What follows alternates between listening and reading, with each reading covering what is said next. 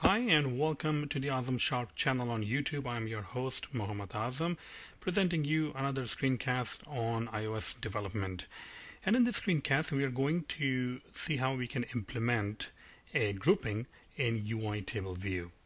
Now if you're unaware of what a grouping looks like, just open up your iPhone and go to your contacts application, and you'll see that each of your contacts, if its name is Alex, then it will come under A. If its name is Chris, it will come under C, and so on. So it's arranged by alphabetical order. Okay, and we're going to do something very similar. So let's run the application, and this might be a little bit long screencast because there are so many things to cover in this. So you can see I have different names over here, and we are going to arrange it by the first name, Mohammad Azam. Then we have Chris Tucker, Low Alex, and then I don't know, Tom Hanks, and then Mask Zorro. Okay, all some weird names except mine. So we already know how to display the table view, and if you don't really remember how to display, then check out the previous screencasts. I'm pretty sure I've already covered that how you can display data in normal UITableView control. Okay, so right now what happens is that I call this customer service, and it returns me an array of customer objects. If I go over here, you can see so everything is hard coded. Okay, and I add everything into a customer's NS mutable array, and then I return it. So I capture it right over here, customers. So we need some sort of a method which will go ahead and which will, first of all, take out all the alphabets and put it into array. Okay, which will indicate that what are the different letters, and that will become our sections. Right now, if I run this application, you'll see that there is no section available. It's just a normal UI table view. There's no partition going on. Okay, so that particular method, I'm just going to copy paste it, and we'll go together it explaining how that method actually works. So let me go ahead. It's called process for table view, and I'm just going to copy and paste it over here, and we'll go each step and see what the process for table view is actually doing. And if you want to do, you are going to say self process table view, process for table view and customers. Now one thing I do like to inform you is that there are much better ways of, I guess, doing this stuff, because if you're doing this multiple times, then you won't be copy pasting this thing. Okay, so extract it out to a different class, or what you can do much better, I think, solution will be to create your custom grouping UITableView controller, okay, which have some functions to group the data according to the fields that you send in. So let's say what it does. So process for table view will take the customers, and this is just a normal NS mutable array with the customer objects. Now the customer object has the first name and the last name. What it does, it goes through the array right over here. Okay, the loop is going on, and it gets the first character of the first name. So in this case, if we're talking about Chris Tucker, it will get the C, and it will go over here, it will get the C over here. Okay, now character index, as you can see over here, is defined right over here, and this is a NS mutable array, and the only purpose of character index is to hold the number of sections, the number of partitions basically, and the number of groups, any word you would like to create. So there will be one group for the letter A, okay, if there's someone belonging in A, okay, and then there will be one group for letter C for people whose name starting with C, then one group for H for people whose name is starting from H. So all of these letters will be stored in the character index. Character count, on the other hand, is a NS mutable dictionary. So character count is going to have a relationship between the first character and how many entries are found. Now once again, there are so many different ways of doing the same job, but we are taking, like, the pretty much a very plain approach. So the character count will kind of look like this. Okay, so we have A, so that will be the key, and it can say, okay, 2. That means the character A contains, there are 2 customers whose first name starts with a letter A. Then C can be 1, H can be 1. Okay, so all of this means it will be, or all of these things, the key value will be stored in the character count or char count. Okay, the key for, of course, the character count will be the first character, and the value in this case will be the number, or the number of times that we have found that particular character. And this is, of course, the first time when we are initializing the character index.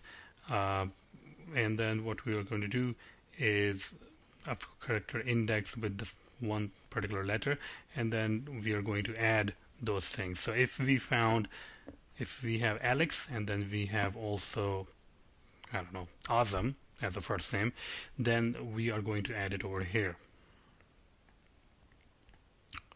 What else happens over here is we sort the character index. Okay, so when you do want to display the on the screen, when you do want to display that different sections, okay, or different groups, you do want to display them in alphabetical order. And we have used this particular approach. We are saying this is an NS mutable array and sorted array using descriptors, selector, and then localized case insensitive compare. We're going to do that, and then it will automatically sort us in the ascending order, which means that the names, customer first name starting with the letter A, will be the first, and then B, and then C, and so on, basically in alphabetical ascending order. Number of sections in table view. Okay, it's not 1, and we just covered that where all these sections are being stored and why we are using the character index. And you are correct, because the character index array is responsible for storing the number of sections that we have. So we are just simply going to say character index and count. That's going to return the number of sections, number of groups that are available. Then we have number of rows in section. Okay, and number of rows in section can be a different thing, because now we need to get the character, and then we need to search for or basically we need to find out how many rows are in each section. Okay, so we're going to say ns string letter, and then we are going to say character index, and then object at index, and we're going to say section. Here we go. And then now we're going to return the number of rows, basically. And of course the character count, the purpose of the character count was to store the number of rows, right? A number of customers whose name was starting with a particular letter. Then we come down to the title part, and it says that the title for header in section, right now it's returning blank. It doesn't really have any title. We can simply change that, and we can say, let me just copy paste it over here. So what we're going to return is the character index, because we're just simply going to return A, B, C, or D, or something like that, right? So we're going to do that. I think one of the changes that people forget or to make is actually in the, let me go ahead and in the self for row at index path method. Okay, let me run it. Let's see what happens if I run it right now. And you can see, so we get the sections C, L, M, T. So these are the sections that I'm actually talking about. This is stored, these things, the letters are stored in the character index, and the count, which is like this one will contain 2, this will contain 1, and all that stuff is contained in the character count dictionary.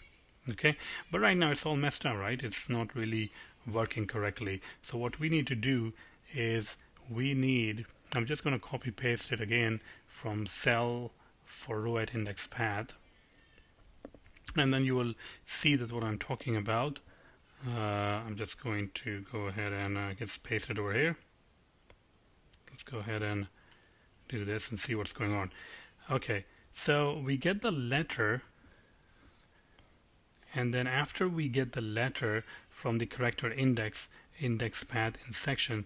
Now one other thing that you need to realize is that if you have a section, let's say we're talking about A, okay, and this is a section A, and it has two rows, let's say row 1 and row 2, then section B and row 1 and row 2.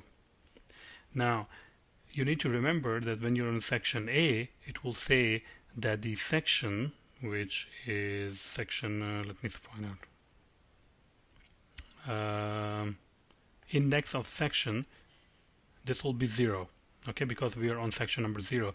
This will be, and then this will be 0, which is the row index, okay, and this will be 1, and what will be this? If this is 0 index, what will be the section B? It will be 1. What will be this? 3? 2? Right? And this will be 3, because we already have 0 and 1, so row 1 will be 2. Nope, this will be 0 again, and this will be 1 again. Okay, the rows are assigned based on the section that they contain. So if I have another row over here, row number 3, it will be 2, right? Or the index will be 2. So this is a very important concept that you must realize, that it's not like the row is, this is 0, this is 1, and even if you are in a section B or a different section, it's not continuous. So it's not going to be 2, 3, 4, 5, 6. When you reach a new section, when you find a new section, your row index path for the row, it resets to that particular section. So it will be 0, 1, 2. So this is a very important concept, okay? So what we are doing over here is we get the section, we get the letter. We are saying NS predicate, and we are searching by first name, sort descriptor. We are also sorting the alphabet, or sorting the first name inside each section, okay? And then filtered using a predicate, we are going to search, and we're going to get the filter array and all that stuff. And let's go ahead and run this. And here we go. So it is actually sorted, and you can see that C, L, M, T, and all this stuff is already assigned in alphabetical order. And another thing you will note is that these are also assigned in alphabetical order. Mask is MA is more, is higher level, or not higher level, but it will come first before, it will come before MO. All right, so this is it. I mean, this is one of the ways of doing groupings, or in iOS development using TableView. Okay, and that's pretty much it. You have to just remember that you have to change the cell for row at index path, because most people, what they do is they just create sections, and then this particular code, like cell for row at index path, they don't change it. They think that it's going to just automatically work, but it's not. So you have to change it. You have to get the rows which are for that particular section, and you can do that using NS predicate. Once again, this is only one of the ways of doing this. I'm pretty sure there are tons of other ways of doing this, and if you have to do this in multiple views, in multiple places, I think it's much better that you encapsulate all these things outside, extract it, take it outside into a different class, and then use it. Okay, hope you like this tutorial, and thank you very much for watching, and stay tuned for more.